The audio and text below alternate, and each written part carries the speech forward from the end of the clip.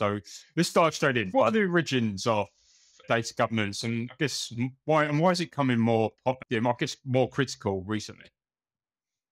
Yeah, it's a great question because originally, data governance. I tell the people today this isn't your father's data governance or even the same data governance that we talked about 5 years ago. Because in the old days, it was very heavy in policy and procedure. We're going to create this very thick book of policies, and for anybody to have access to our data within the organization, they've got to sign their life away that they're going to conform to all these policies. And we're going to be very rigid, and it was the power of no. And unfortunately, that fell out of favor with a lot of organizations because that simply wasn't acceptable to them. Now, organizations have realized that they want to build all these tremendous capabilities, that they really want to drive analytics across their organizations. They want to be successful. And in order to do that, their data has to be up for the challenge.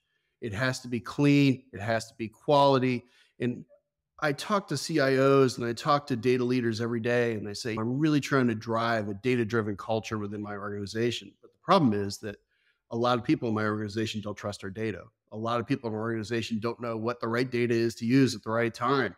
And those are the challenges that we're now trying to meet by bringing data governance to organizations. I often say that data governance may be misnamed sometimes, and I like to believe it's more of a data enablement function. We're trying to enable organizations to be successful with driving data driven decisioning, with driving analytics, with driving even generative AI capabilities. And if you're unable to do that now with the data that you have, you've got to do something about that. And that's where I come into play. And that's where I help organizations get better with their data governance so that they can drive all those capabilities that they desire.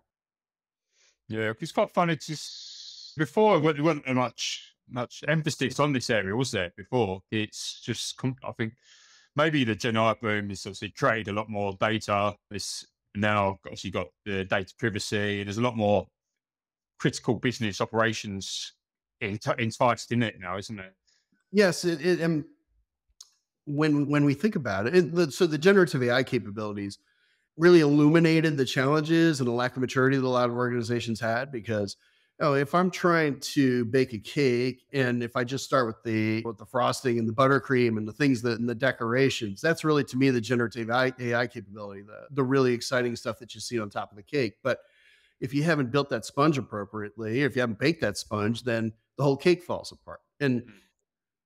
again, I tell organizations all the time, there are so many things that you can do to really make yourself successful in this endeavor. You have to make sure that you're driving the data within your organization to be trusted, to make sure that all the people that you're requesting to become self-service enabled to drive analytics from a self-service perspective so that they're using the right things at the right time. But if they don't feel comfortable with what they're using, they're never going to do it successfully. So all of these capabilities have really brought this to the front. I need generative AI. And then immediately the chief data officers and chief information officers start feeling very uncomfortable because they just can't certify, they can't be comfortable with the data that they're serving to their constituencies.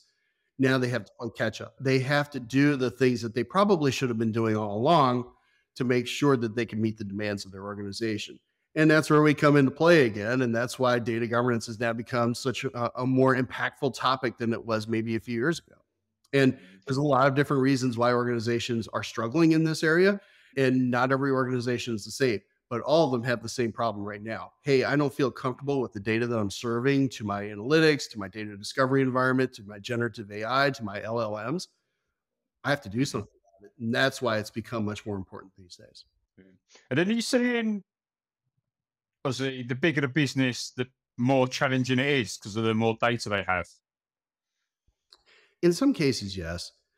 Um, I think that sometimes the bigger the organization, sometimes they have some more visionary capabilities that they're trying to achieve. And in some cases, they may be more forward thinking, which I think is good.